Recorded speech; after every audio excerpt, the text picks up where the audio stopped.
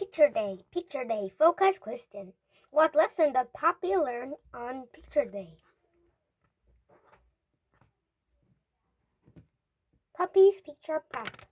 Poppy smiled at herself in the mirror. She was trying on her new dress for Picture Day tomorrow. It looked perfect. It was important. Her picture would be in the yearbook forever. In the kitchen, Poppy took a cup of punch from her mom. Her mom said, "Be careful, don't spill it." A second later, Poppy spilled it down the front of her dress. Poppy glanced down at the stain. She couldn't go to Picture Day like this. "I'll wash it," her mom said. "Now get changed. We're going to the eye doctor." Picture framed. At Dr. Chan's office, Poppy worried about her dress. Suddenly, she heard Dr. Chan say, "We'll have your glasses ready tomorrow afternoon." Poppy hung her head. She don't want glasses. At least she wouldn't have to wear them for Picture Day. The big day.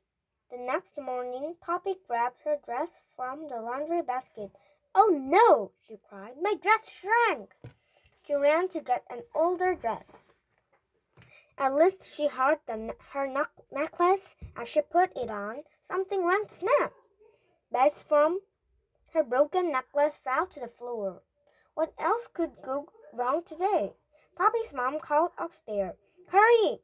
Dr. Chan's office just called. Your glasses are ready early." Picture perfect. Waiting with the other second graders, Poppy fused with her glasses. Her hoped her class turn would never come. Beside her, Raul complained, "You're lucky your parents didn't make you get a haircut. At least you can still smile." Lee said. Lee had a few missing teeth. Lozy had a bandage across her nose. Evan's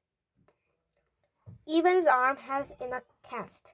"I guess you all have something you don't like about your looks," Poppy said. "None of us is perfect," she added. "You're up, second graders," the photographer called. Poppy thought about taking off her glasses. Then the photographer whispered, "Nice glasses." Poppy saw her wink from behind her own red glasses. Poppy smiled and looked at her classmates. They couldn't take it off a bad haircut or hide a broken arm. They all had their differences. She realized that's what made them special. She left her glasses on. "Cheese!" the classes called out. The photographer snapped the picture. "Perfect," she said. "Picture Day hasn't got the way Poppy had planned. It has gone even better." Canada, focus question. What makes Canada an interesting country? Where is it? Canada is the biggest country in North America. It is so big that it reaches from the Atlantic Ocean to the Pacific Ocean. Canada is farther north than most other countries. Canada has only one neighbor, the United States. Ottawa is the country's capital. The city's buildings are fun to visit. People. Nearly all Canadians speak French, English, or both. Canada's First Peoples include more than 300 groups of First Nations. They also include the Inuit and Métis. People come from faraway countries to live in Canada. Together, all of these different people make Canada strong. Most Canadians live in big cities in the south of Canada. Few people live in the far north. Land. Canada has many different landforms. In the west are rows of steep mountains. Then there are flat or rolling plains. A high, flat area with thousands of lakes is in the middle. The land in the south is where most of all cities are. In the east are hills. In the north, the land is covered with ice and snow. Animals. Some animals live only in the cold north. Others live only in the mountains or forests. Polar bears and hard seals live in the north. They both have white fur to hide in the snow. Big sheep and goats live in the mountains. They have feet that help them climb rocks. Many animals in Canada move in winter and spring.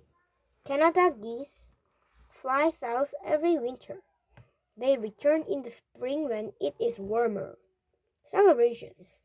All across Canada, people celebrate winter. There are festivals for ice skating and ice carving.